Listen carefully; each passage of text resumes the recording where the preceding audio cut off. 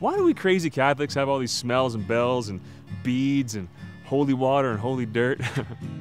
Why do we have all these tangible expressions of faith?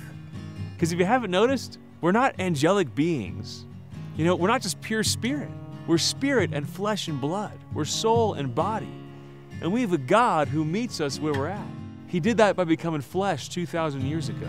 He did that when he encountered a man who was born blind, and he spit in the dirt and made mud with his saliva and smeared it on his eyes to heal him.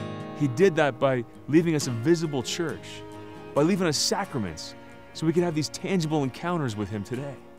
You see, God doesn't need any of that stuff. We do. But God meets us where we're at because he made us this way and because he loves us.